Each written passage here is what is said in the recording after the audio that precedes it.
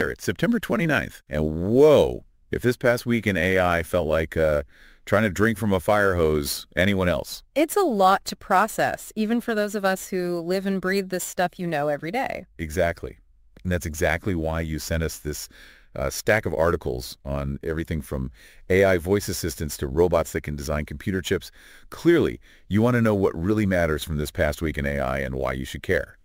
So let's dive in. Let's get into it. First up, remember how robotic those AI voices used to sound? Oh, yeah.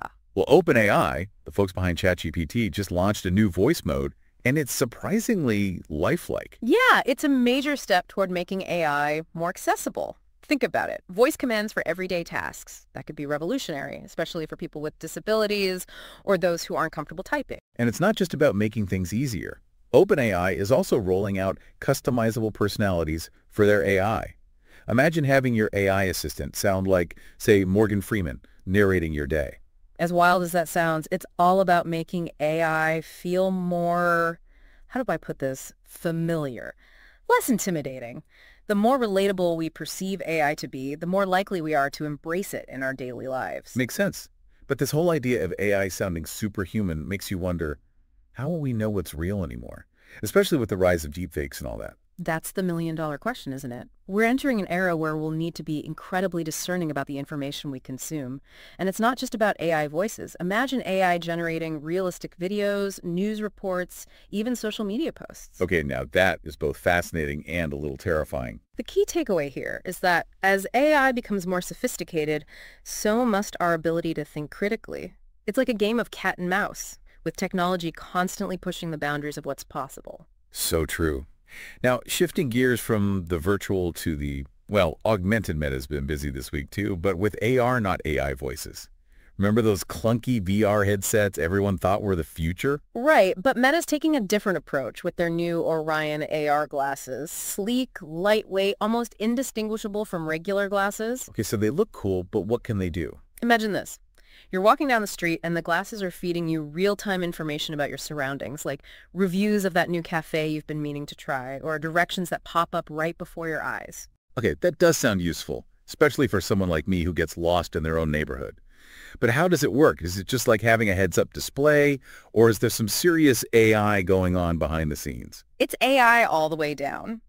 These glasses use sophisticated computer vision algorithms to see and understand the world around you, just like we do. But here's the really interesting part.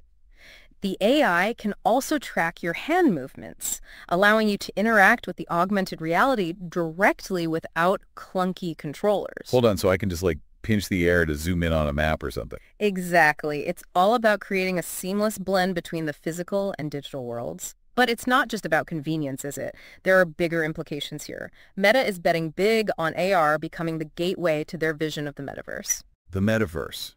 Now, there's a word that gets thrown around a lot these days. Yeah. But if Meta pulls this off, will we all be living in virtual worlds, hanging out with digital avatars instead of real people? That's the big question, isn't it? And it's one that has sparked a lot of debate. Some people see the metaverse as an exciting opportunity for connection and creativity. Others worry about the potential for isolation and the erosion of real-world communities. And let's not forget about the potential privacy concerns. I mean, if these AR glasses can see and understand our world, what's to stop them from collecting massive amounts of data on our every move? You've hit on a crucial point. As with any new technology, especially one as potentially transformative as AR, it's essential to consider the ethical implications. We need to be having open and honest conversations about data privacy, security, and the potential impact of AR on our social fabric. It seems like with every exciting advancement in AI, there's always another layer of complexity to consider. It's a lot to keep up with. It absolutely is. But that's why we're here, right? To break down these complex topics and help you navigate the ever-evolving landscape of AI. You said it. Now, speaking of navigating complex landscapes, let's talk about what Google's been up to this week, because they've made some major moves, not just in AR, but in AI chip design as well. And this is where things get really interesting. While Meta is focused on the user experience of AR, Google is tackling the hardware challenges head-on. So they're not just making the chips that power AI, they're using AI to design even better chips. That feels kind of meta, doesn't it? It does, doesn't it? It's called recursive improvement, and it's one of the most fascinating aspects of AI research. But let's focus on what Google specifically unveiled. First, we have AlphaChip. which uses AI to design complex computer chips in a matter of hours, a process that used to take months, even years. Hours? Seriously, what's the magic behind that? The magic is a powerful type of AI called reinforcement learning. Imagine training a dog. You reward good behavior and discourage bad behavior. With reinforcement learning, the AI gets rewarded when it creates a chip design that's faster, more efficient, or uses less power. Through trial and error, it eventually learns to design chips that outperform anything humans could create on their own. So instead of engineers hunched over drawing boards, it's AI running simulations at warp speed. Precisely. And the implications are huge. Faster, cheaper chips could revolutionize everything, from smartphones and laptops to self-driving cars and medical devices. Imagine a world where the latest tech is accessible to everyone, not just those who can afford the premium price tag. Okay, that sounds pretty amazing, but I also remember our conversation about AI-generated voices.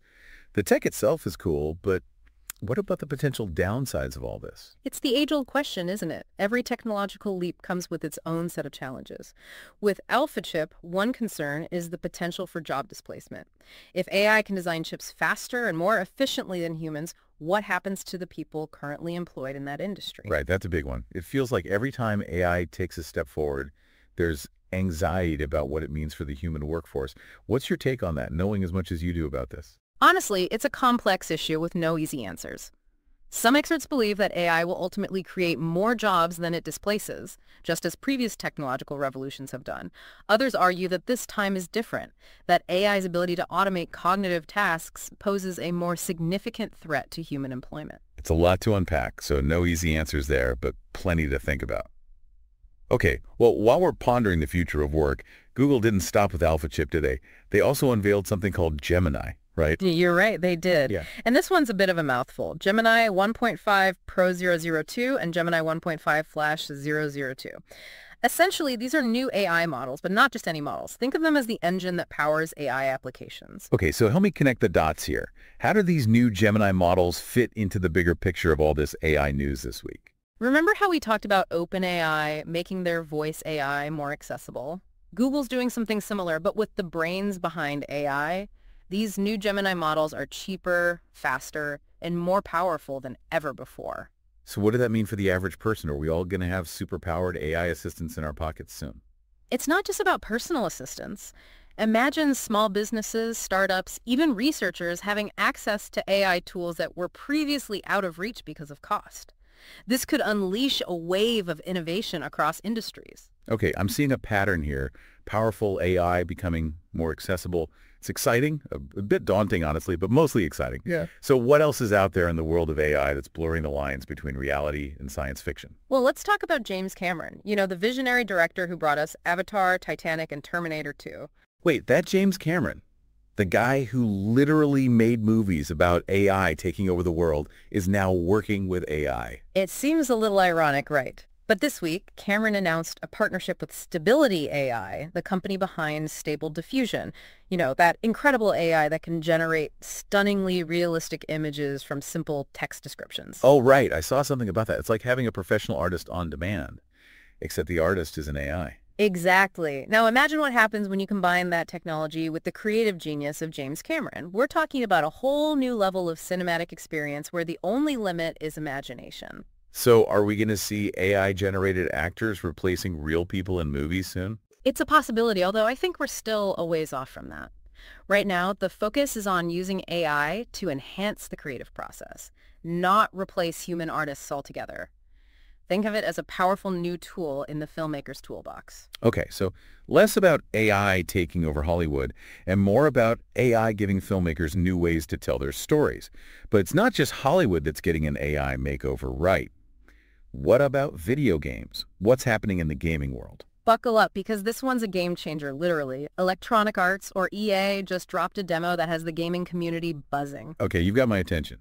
Tell me more about this game-changing EA demo. Imagine playing a game where you don't just interact with the world the developers created, but you actually have the power to reshape it. Really? Yeah, in real time, using just your voice. Wait, what? Yeah. So it's like I'm playing a game, and I decide I want a giant robot dinosaur to chase me through a futuristic city. Whew. I just say that out loud, and the game makes it happen. You got it.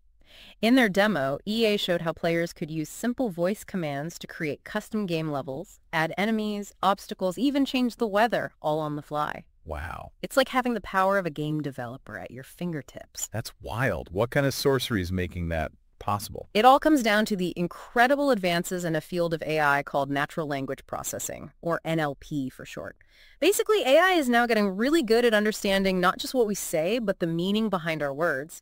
So when you tell the game, I want a maze made of pizza, the AI can break down that sentence, understand the concepts of maze, made of, and pizza, and then translate that into the game's code to actually build it. So does this mean game developers are going to be out of jobs?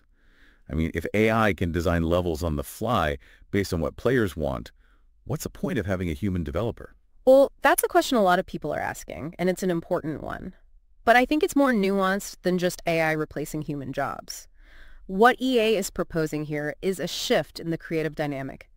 Instead of a one-way street where developers make and players consume, it becomes a collaboration. I can see that. Instead of being limited by what the developers create, you have this whole other level of personalization and engagement. Exactly. It could lead to a whole new era of user-generated content, where the line between players and creators becomes blurred. Imagine communities of gamers coming together to build incredible worlds and challenges collaboratively, all powered by AI. That's a really interesting thought. It's like the difference between watching a movie and directing your own interactive play. Okay, so we've covered a ton of ground today, from AI that sounds like your favorite celebrity, to robots designing their own chips and gamers becoming game developers on the fly. It's a lot to wrap our heads around. It really is. And we've only scratched the surface of what's happening in the world of AI right now. True. But you always manage to put things into perspective. So if there's one thing you want our listeners to take away from this AI-packed week, what would it be? You know, with all this talk of robots, augmented realities, and AI designing things faster than we can blink, it's easy to feel like the future is just something that happens to us. But the reality is, the future is being written right now.